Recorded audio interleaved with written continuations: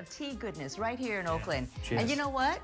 Cheers. There are a couple of UC Berkeley grads who are putting the used tea leaves from Numi and from other places to really good use. We're going to meet them right now. Back to the Roots is an urban mushroom farm in West Oakland, California that grows gourmet mushrooms and mushroom kits on entirely recycled coffee grounds.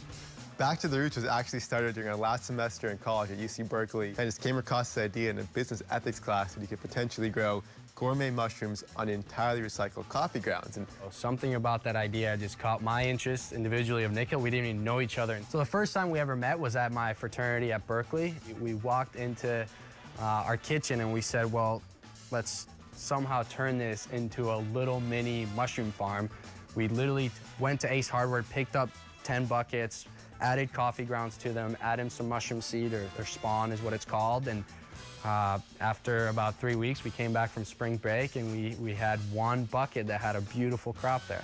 We were very skeptical when we first saw the mushroom. Back then, we're like, you know, is this even edible? And I kind of turned to Nikhil. I'm like, all right, man, let's try this out. And I kind of plucked it for him. And yeah, I was like, I'm not trying that. Decided to literally walk that one paint bucket over to Chez Panisse and had her head chef, Cal, come try that. And I was like, oh, these are delicious. And we took that same bucket again into Whole Foods and had the regional VP of produce call us back. And he's like, I love it. I think at that point we had mushrooms that tasted good. We had some demand from Whole Foods and kind of looked at each other and said, you know what, forget investment banking, forget consulting.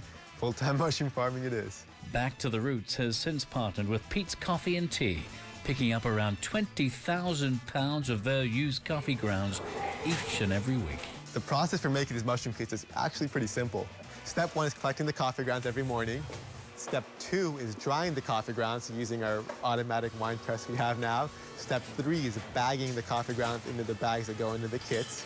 Step 4 is inoculation, which is mixing the mushroom spawn or seed into the coffee grounds. Step 5 is incubation, where those bags then sit for about 3 weeks and the mushroom roots take over all the coffee grounds. And then step 6 is packing that all into our kit boxes that you then get at home. So at this stage in our company, we've really realized and honed in on being able to grow mushrooms on entirely recycled coffee waste. And one of the coolest partnerships is now with Numi Tea, in which we're now taking spent tea leaves and using that and mixing that into our substrate to be able to grow more mushrooms. At the end of the day, we want to provide these really fun, unique, sustainable products for our customers. They're the ones that we want to impact the most, and they're the ones that are going to continue to make us grow.